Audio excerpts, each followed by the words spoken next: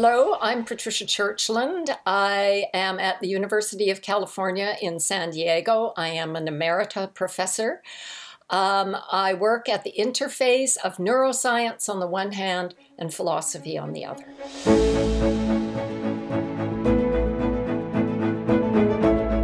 People have wondered for a long time whether what we experience through touch, through smell, whether those things are really properties of the physical brain or whether they might actually belong to a non-physical soul.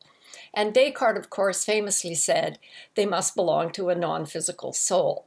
And since Descartes' own argument was not terribly convincing, philosophers have tried to explore that question, not really using data so much as using particular arguments. And one argument that got a lot of play in the last century was what's known as Frank Jackson's Mary argument. Suppose that Mary is a scientist who knows all the information there is to know about the brain. She's very lucky in that regard. She knows all the physical information there is to know about the brain, including all about color vision. However, Mary has been sequestered in a room that is entirely black and white, and consequently, she has never been exposed to any color. So the question is this: will Mary learn something when she emerges from her room into the wider world beyond? And everyone seems to agree, yes, she will learn something. And now comes the conclusion.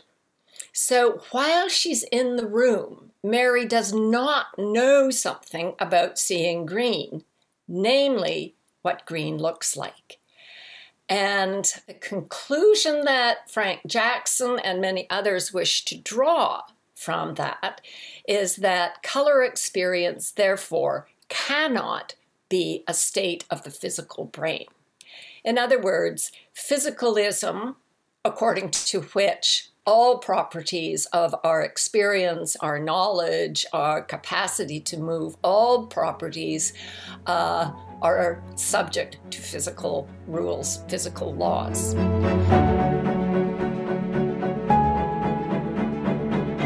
So the first premise, namely that Mary knows everything there is to know about the physical properties of seeing green, actually begs the question against the physicalist. And to see why that's true, we're going to go a little bit further. Now, here, of course, is a depiction of the human brain, the physical human brain. And what we know is that there are many different pathways to knowledge, that some of them involve language and the prefrontal cortex, but many of them do not. Many of the pathways involve sensory systems, and they are not language mediated at all. So let me be a little bit more specific about that. Mary in her black and white room lacks knowledge that's accessible only via very specific pathways, namely the visual pathways to color, and that's in the dorsal stream involving region V4. Very simplistically put, the signals go from the eyeball, from the retina, to an area in the thalamus, then to V1. And at V1, they split into what's called the dorsal pathway, which goes up here, and the ventral pathway. And color signals are diverted to the ventral pathway. And you have to have this particular region, namely V4, in order to see color. And we know that, for example, from lesion studies as well as from stimulation studies and in other ways. So we know that V4 is essential. So one of the things you want to ask about poor old Mary in her black and white room is whether there will ever be any stimulation of the ventral pathway, at least that part of the ventral pathway that involves V4. And it presumably is never stimulated. Now, just to remind you then, the frontal cortex is these frontal bits. And many of what we think of as the more sophisticated or complicated functions of physical brains require the prefrontal cortex. But apparently, one can have great losses of prefrontal cortex, losses of function of language somewhere in here, for example. You can have those kinds of losses and still be able to see colors. The prefrontal cortex, this is highly oversimplified, of course, but just to give you the flavor of the kinds of functions that the prefrontal cortex is responsible for, are not simple perceptions of motion or shape or color, but they involve, as we think of it but don't understand well, higher cognitive functions. One of the things that you want to ask is, realistically, would Mary have normal color vision upon leaving her room? And because we have to assume that since Mary has learned all this neuroscience over many decades, that her brain has long since to be in the developmental stage. And what we know is that in all stages of early development, the appropriate kind of stimulus is really important for setting up the appropriate kind of wiring. And most recently, this has been demonstrated by some really remarkable studies on children who were born blind, but who subsequently underwent surgery that allowed them to see. So the surgery and the work has been done by Panwa Sinha at MIT, and the children involved are children in the very poor areas in India. Why is it that they are congenitally blind? And the answer really depends on vitamin A.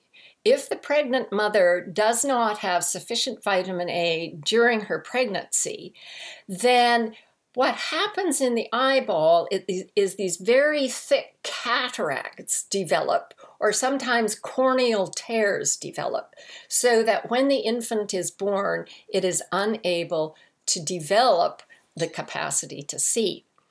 When Sinha realized that this was essentially owed to cataracts, and since we know that cataracts can be removed and replaced by artificial lenses that are actually very efficient, he began to do that in very large numbers of children in India. So one of the things that we maybe didn't used to be able to answer was whether Mary would have normal color vision upon leaving her room. And the answer is essentially she would not. Now, one of the things that was very clear about these children after about 48 hours, when their swelling in their eye had had a chance to diminish, one of the things that people did notice was that they were really not able to identify objects at all. They didn't see colors at all. Some of them eventually, if they were still quite young, were able to go on to develop the capacity to see colors in a sort of a way, but nothing like the way a normal seeing child who developed normally would be able to see colors. And one particular difficulty that I think is worth mentioning is that it seems to us so obvious that if you see, say, one hand on top of another hand, that one is behind, you could tell where one hand is and what part is blocked. But these children who were congenitally blind, it took them quite a while, like months, before they were able to discriminate objects where one, to some degree, maybe small degree, overlapped another. What was found, which I think is really quite interesting, was that as long as the children had really quite good motion capacity, they were able to acquire a capacity to identify objects and see that all of the lines and shapes and so forth went with this, and a different set of lines and shapes went with that. But in general, the capacity for color vision was not terribly good. Those of us who have been privileged to have sight from birth see what's called the Ponzo illusion. Now, on the left-hand side, you can see there is a red line there and a red line there. The red line here looks longer than the red line there. In actual fact, they are exactly the same size. And in the Mueller-Lyer illusion, which many of you will know about, the horizontal line is exactly the same length in top, middle, and bottom. And yet, of course, it looks much longer in this particular case. So one of the things that was observed in these children was that they were quite subject to the Ponzo illusion as well as to the Mueller-Lyer illusion.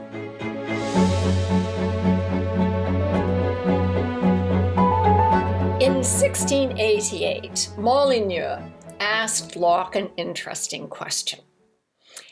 Suppose that a congenitally blind person can identify a mug by touch.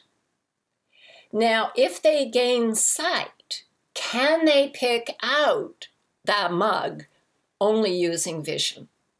And the answer is no, they cannot.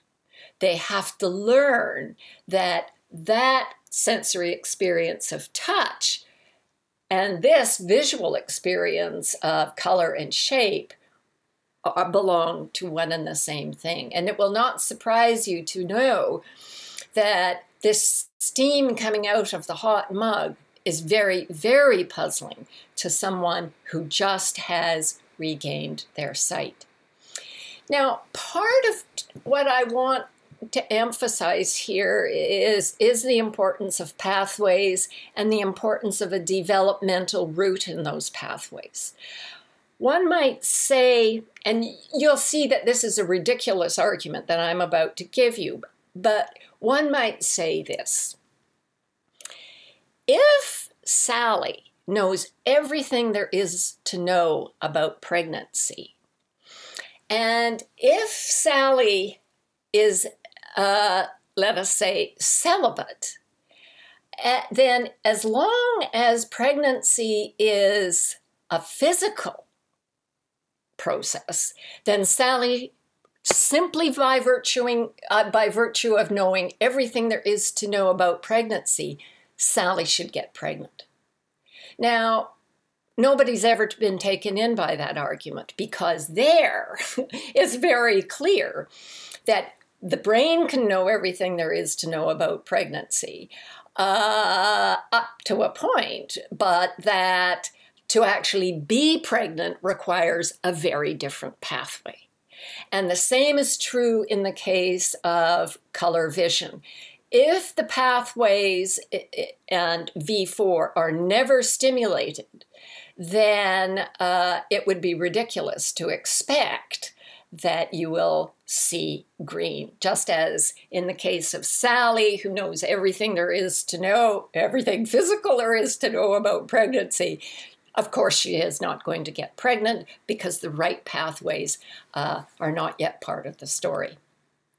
So it takes about 3 months for a person who is congenitally blind. Now, Mary is not, but she is color deprived, which is rather like color blind.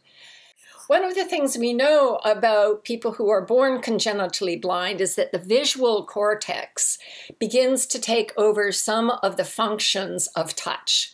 So if you're reading Braille, that will be done in visual cortex.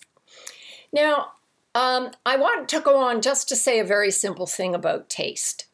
Phenylthiocarbamide is a chemical that in Caucasians, about 25% find it gives a very bitter taste, 25% have no bitter taste, 50% have somewhat bitter taste. Now, if I were Frank Jackson, I might say, see, what this tells us is that it's all about the non-physical soul taste. But it isn't. This is a genetic difference, so that depending on the receptor you have, there will be a genetic difference, and that will determine whether you taste it as bitter or not. Finally, I want to just say that there are environmental factors that determine how something tastes. There are biological factors that determine how things taste. And interestingly, we have begun to understand quite a bit about that.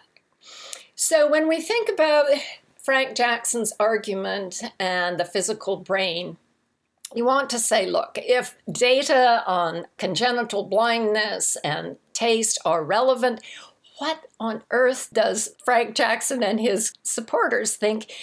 What is the causal relation between the brain and spooky stuff and the consciousness stuff? And how do spooky theories mesh with genetics and with brain data? And what's so striking is that they have absolutely no answer and basically no interest. Thanks.